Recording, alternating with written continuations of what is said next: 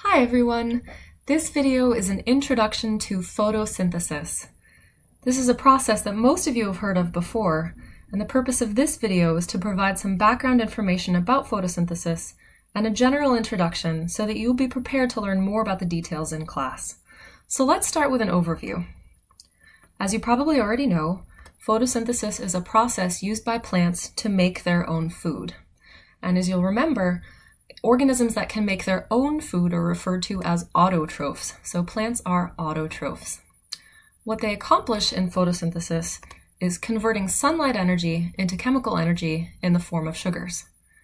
In class, we've been talking a lot about energy in the last couple of weeks, different forms of energy and how energy gets converted between one form and another. So let's put this in context by going all the way back to the main energy molecule that all cells need, which is ATP. As we learned in class, ATP powers reactions in cells by phosphorylating other molecules, giving up its last phosphate. And then it becomes ADP plus that free phosphate. And this process is what provides energy for all of the work that has to happen in cells. In order to recycle ATP, energy is needed to put that phosphate back on the ADP. So this is our ATP cycle that all cells use in order to power whatever's going on inside them. In class, we learned about where this energy comes from to attach this phosphate back onto the ADP.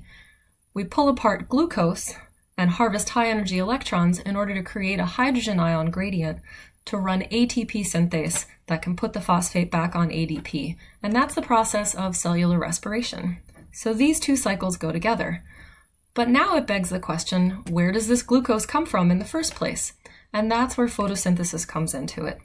So photosynthesis is the process in which plants use sunlight energy to create this glucose and provide the energy to run cellular respiration and therefore the ATP cycle. So all of these processes are linked together. And because all cells need ATP and many cells use the process of cellular respiration to recycle their ATP, if photosynthesis is providing the glucose, that means that the sun is the source of energy from almost every life form on Earth. So plants have a really important role in providing glucose and usable chemical energy to all the other creatures on Earth that need to use it to recycle their ATP. The next thing you need to know is, where does photosynthesis take place? And many of you will probably remember that it takes place inside the chloroplasts in plant cells. So if we take a look at a plant cell here and all these organelles that you've learned, down there is the chloroplast, which is responsible for photosynthesis. If we look at plant cells under the microscope, you can see the individual box-like cells. And inside each one, you can see these little green blobs. Those are the chloroplasts. Let's take a closer look at chloroplasts and their structure. On the very outside of the chloroplast, this outer layer here is the outer membrane. The next layer in is the inner membrane, and like the mitochondrion, there's a space between them known as the intermembrane space. And again, this is intermembrane with a T. That means it's the space between the membranes. If we keep going further into the chloroplast, deep inside there's a liquid known as the stroma. This is an aqueous fluid, a water-based fluid filled with salts, proteins, and enzymes. And this is sort of like the cytosol of the chloroplast.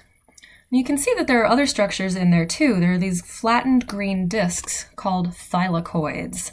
And you can see that these thylakoids are arranged in stacks. So we have a name for the stacks also. Each stack of thylakoids is called a granum.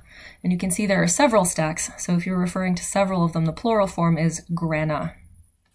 We can go even deeper into the chloroplast and go inside a thylakoid. And that space in there is known as the lumen.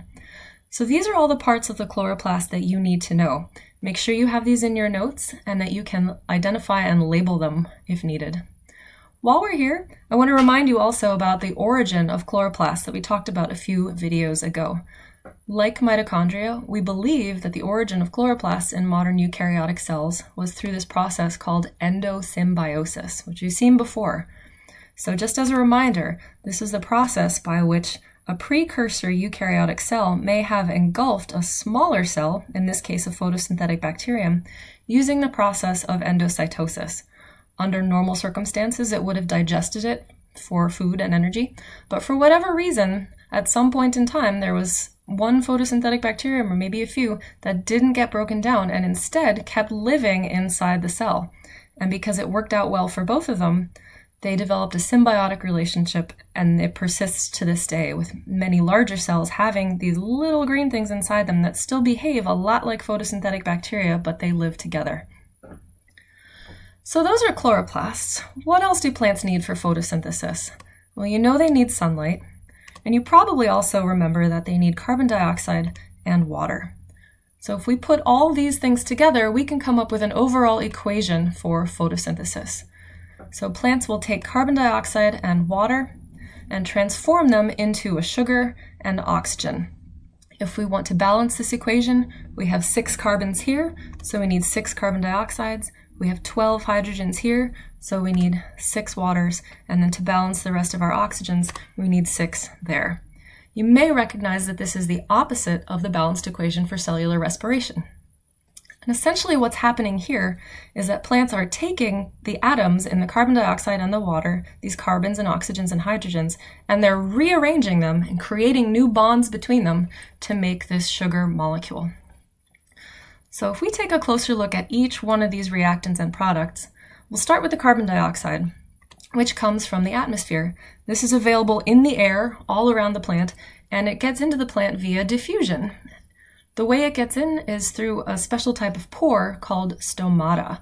So if you take a very close look at the underside of a leaf under a microscope, you might be able to see some tiny little holes that look like this, and those are the stomata. They are the pores through which the carbon dioxide can enter, and it just diffuses in based on a concentration gradient.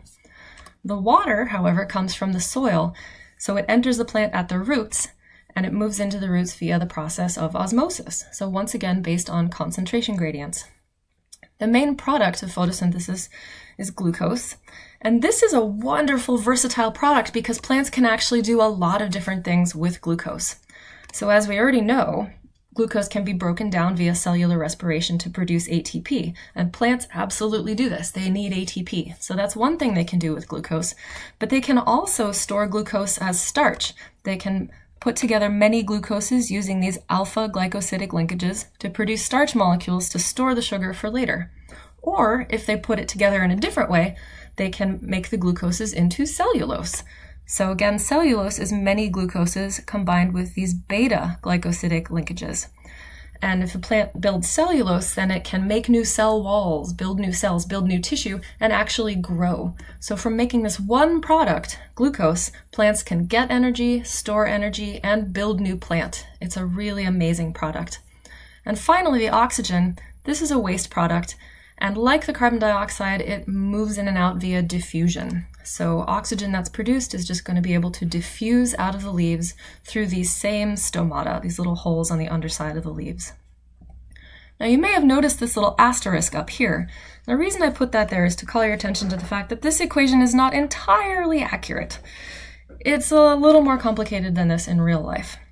So I did mention that these atoms in the carbon dioxide and water are rearranged to make a sugar here. But it takes a lot of energy to build those new bonds and put everything together. So I want to show you a little bit more about what actually is happening in photosynthesis.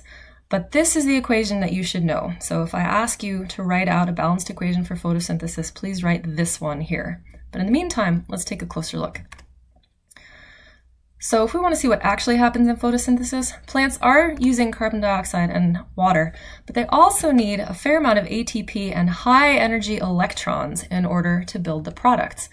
And the actual product of photosynthesis is not technically glucose, but rather a molecule called G3P. This is a 3-carbon sugar, and it's a precursor to glucose. So plants will put together molecules of G3P to build glucose after photosynthesis. But going back to this idea of the ATP and the high energy electrons, it takes a lot of energy to do this process. So where's that energy coming from? You may have guessed, that's where the sunlight comes in. So the electrons get energized, and along the way the ATP gets created using sunlight energy. So we want to know how. How is that sunlight energy getting used? So the way that plants absorb sunlight energy is by using molecules called pigments. You've probably heard this word before, and if someone says pigment, you might think of colors, different colors, and that's fairly accurate. Pigments are molecules that can absorb and reflect specific frequencies or colors of light. So for this example here, we have a blue pigment, and you can see many colors of light that are coming down and hitting it, but because it's blue, the reason it looks blue to us is because it is reflecting blue light. So that's a general way that pigments and colors work, but photosynthetic pigments are really special. They can do something a little bit different because they have special electrons that can be bumped up to a higher energy state by a specific frequency or color of light. So here's a generalized model of an atom. You can see the nucleus, and here are some electrons in different orbitals. And if this were a photosynthetic pigment, it would have special electrons that, if they got just the right color or frequency of light, would be able to jump up to a higher energy state or a higher orbital. So this is how plants create those high energy electrons that they use in photosynthesis. And there are several different kinds of photosynthetic pigments. So as you know, not all plants are the same color, so they're using lots of different pigments. Plants can be green or purplish or reddish or pinkish and other colors too. But the most important photosynthetic pigment is one known as chlorophyll. And this is used by all plants. They all have this chlorophyll molecule and it appears green. It looks green to us.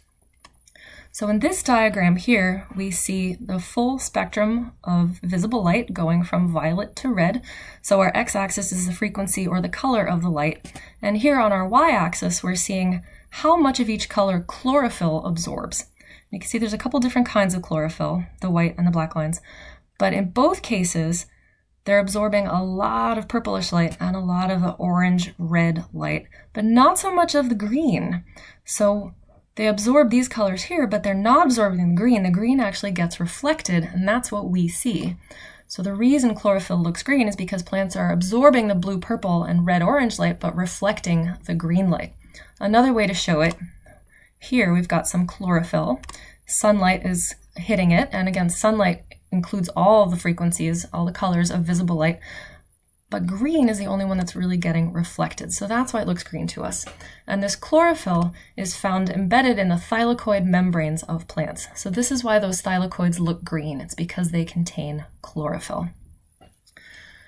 The actual process of photosynthesis occurs in two different phases. You can see here they are in this diagram here. So the first phase is known as the light reactions, also referred to as the light-dependent reactions. And these occur at the thylakoid membrane. It's a series of reactions that are kind of going on across that thylakoid membrane. These do require sunlight, as you can see here. And as we mentioned earlier in the video, it's the sunlight energy that's being used to produce ATP and high-energy electrons. The second phase, then, is known as the light-independent reactions, or the Calvin cycle. And these occur in the stroma of the chloroplast, that liquid inside the chloroplast. This phase does not require sunlight because it's using the ATP and the high energy electrons from the light reactions to create the sugars, the final products. So electrons are being energized in the light reactions and used in the Calvin cycle, but as we learned in our cellular respiration unit, it's not really safe to have electrons just whizzing around in the cell.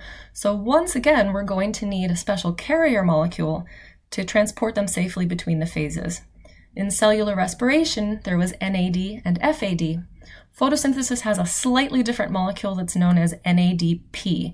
You can remember it as the NAD for photosynthesis, so you can just put a P on the end for photosynthesis.